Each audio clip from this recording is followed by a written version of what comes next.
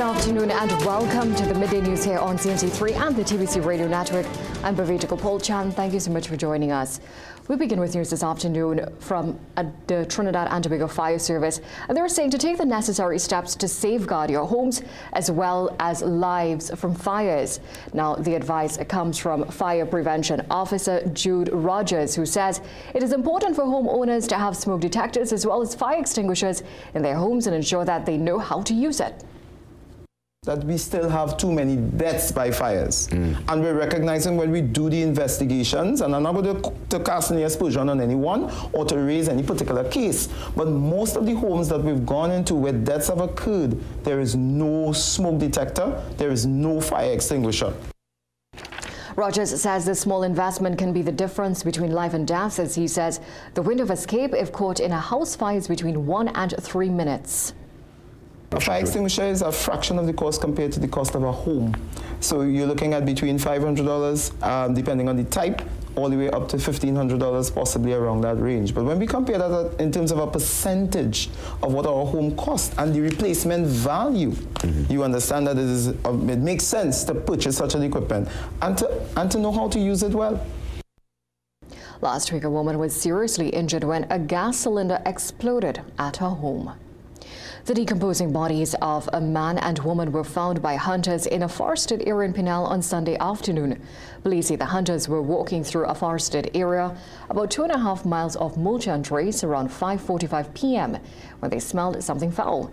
On searching the area, the hunters found the decomposing bodies and contacted the police. Officers of the Pinal Police Station and the Homicide Region 3 went to the area. While the bodies have not been conclusively identified, 2 Venezuelan national identification cards were found in a nearby bag. Now to the St. Lucia's Prime Minister Philip Pearce says he expects this week's CARICOM Canada Summit to further enhance the region's efforts to get the international community to honour their commitments to assisting small island developing states deal with the impact of climate change.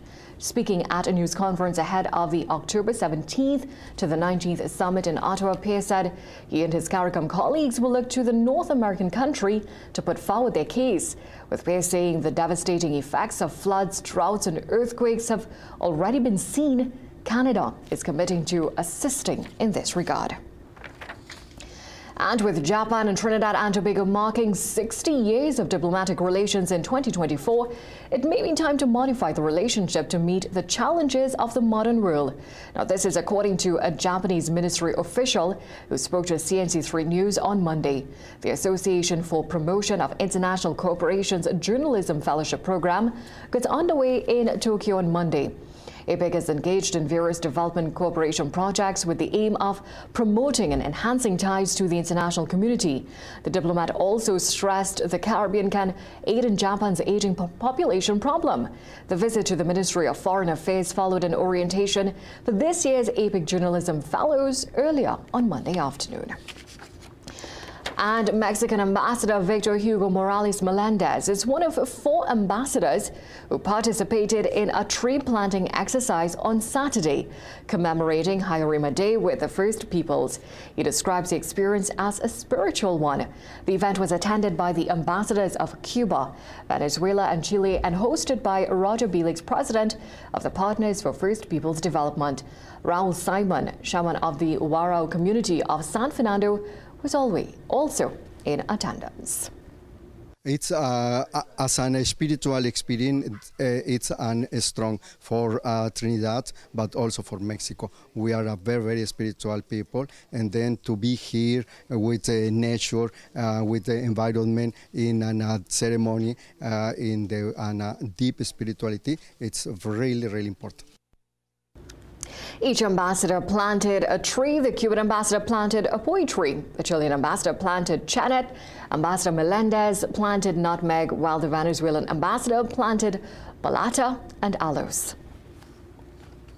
Showing the connection of the region and the trees that the natives would have used and also appreciated. Like the pui, it flowers sometimes 3 to 4 times a year, indicating the beginning of the rainy season. Right, so that gives you the signal of when the rains will start, the pui. The balata, leap year, it will have 2 seeds on a leap year. but really it's supposed to have one seed. Interesting. Police told CNC3 News that the plants chosen were symbols of the relationship between the first people and nature, as well as the relationship among the first peoples that transcend geographical locations. From here, we take a quick break. Sport news up next. It's bumper-to-bumper traffic in here, and I'll definitely be late because I still have to pass by the ATM to get cash for you. Susie, no. Don't put you on that. You can pay with Encash, so just come straight, yeah. Encash is a mobile wallet that gives users the convenience of making digital payments. You can use Encash with any local debit card or credit card to pay anyone and or any business on Encash, no matter who they bank with. It's as easy as scan, pay, done. Download the app and create your wallet today.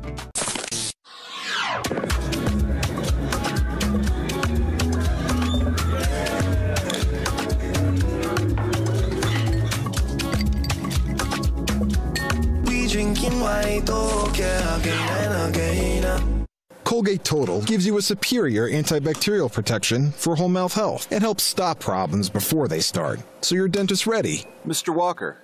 Oh, am I early? Be dentist ready with Colgate Total.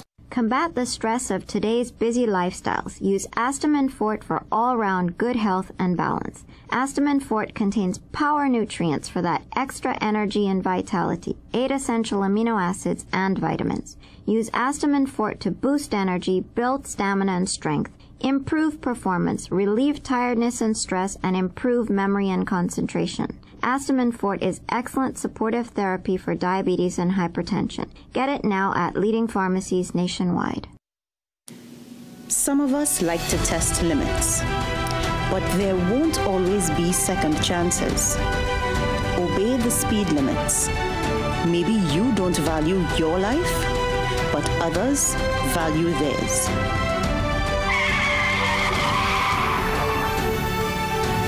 A message from the TTPS.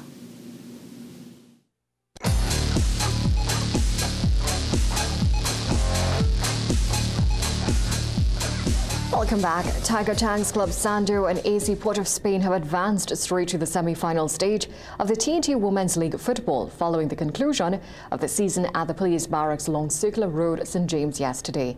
In the first half, Chanel Arjun and Aaliyah Prince were both looking for a chance to give the Army Coast Guard combination the lead. The second half produced a few close calls for both teams but ended goalless to set up some interesting playoff clashes.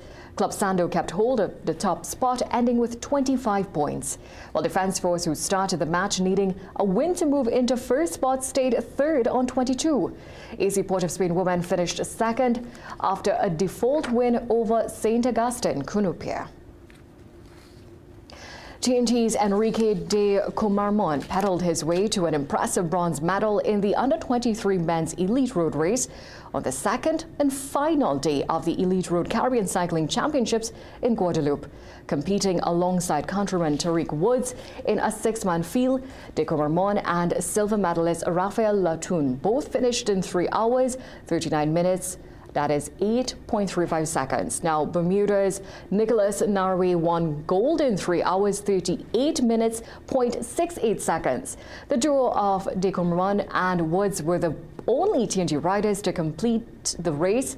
Several others abandoned the course due to the intense heat. Well, that's it for sport. It's back to a break. At CVRS and the Trinidad Eye Hospital, we take care of all your family's eye care needs. Get comprehensive eye exams for the entire family and then get referred to our in-house ophthalmologist if needed. We have a wide variety of sunglasses and frames for adults and children, and you can even get contact lenses too.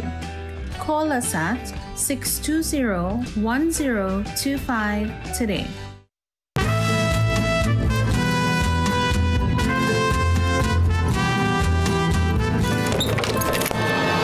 Where do you think you're going? That's me! Come over here! Telling you to let that girl go! Who are you and what the hell are you doing here? I'm Valentina Villalba, the owner of Los Cascabeles. A Woman of Steel. Saturdays at 7:30 p.m., Sundays at 8 p.m., Monday and Wednesday at 9 p.m., and Fridays at 8:30 p.m. Only on CNC3. साल इंतजार करती है इस दिन का। पर भाई भी तो होना चाहिए ना लाड करने लायक। हमारे इस इकलौते भाई ने तो आज तक कभी कोई ऐसा काम ना किया जिससे मने उसकी कलाई पर जी राखी बांधते हुए गर्व महसूस हो गई। Watch Balika Badu. New episodes weekdays from 5:30 p.m. Repeat 12:15 p.m. weekly at Marathon Sunday at 11 a.m. Only on CNC3. Talk to 100 women. Name something about a bodybuilder that's a turn off. That's the problem right there. That's why I don't go to the gym. And right there. Don't miss Family Feud. New episodes weekdays from 6:30 p.m. Marathon repeat weekly at 8:30 a.m. Saturdays at 8:45 a.m. and Sunday at 9 a.m. Only on CNC3. Twice in the last 15 years, the livelihoods of vendors who house their goods in the Montego Bay Shoes Market have been disrupted by major fires. The latest incident yesterday was the worst in the 30 years that many of the more than 200 vendors who operate from the facility have experienced. This is the third major fire coupled with a devastating flood that wreaked havoc in 2017 and break-ins which occur constantly. Deputy Mayor of Montego Bay, Richard Vernon, who visited the facility, said he was awaiting the investigation of the fire department. However, he urged the people affected to go ahead and submit their reports to the team. As soon as the investigations are completed, the St. James Municipal Corporation will meet with all of the people who have been affected by the fire.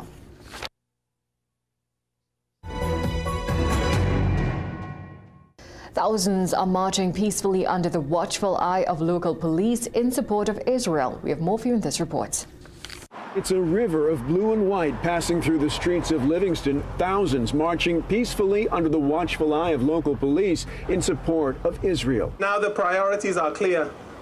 Free the captives, bring the murderers and rapists to justice, and free Gaza and Israel from Hamas once and for all. In the crowd, 89-year-old Mark Schonwetter, a Holocaust survivor. It's beyond your imagination to see something and live through what I lived through, to see what happens now. And this makes me so upset. More than 24 area synagogues and community organizations are represented here. People have come from all over the tri-state. They may not share the same faith, but they do share the same message. It's important to us. Let Israel know that, you know, even thousands of miles away, they've got support. I think it's fantastic that the community as a whole, Livingston and other communities, have come together with the Jewish community. I think that's wonderful, and we've stood with others, and I'm glad they're standing with us.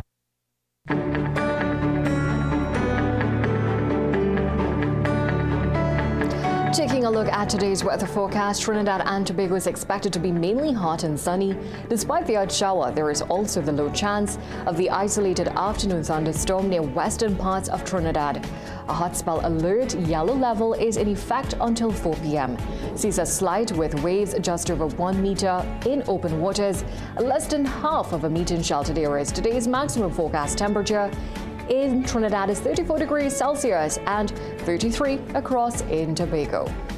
Well, thank you so much for joining us for a look at the day's developments. So far, we'll have these stories and so much more coming up for you in a major newscast at 7 p.m. today. In the meantime, have a great day.